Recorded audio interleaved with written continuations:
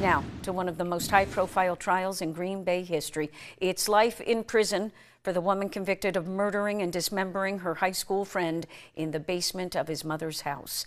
The judge gave 25-year-old Taylor Schabusiness life behind bars without the chance of parole in the strangulation, death, and mutilation of 24-year-old Shad Thyrion more than a year ago.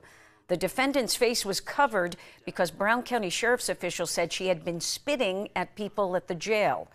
Her family testified at length about childhood trauma and drug abuse, but the judge said the threat to the public was too great.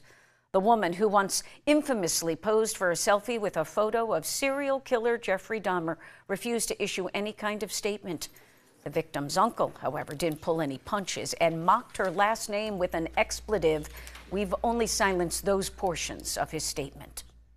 Yeah, I'm sure you knew you had a problem, you know. You can't blame it on childhood. You know, there's help out there.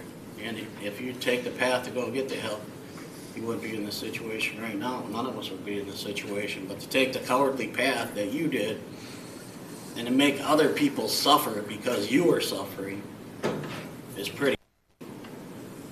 So that name Taylor Business fits you well.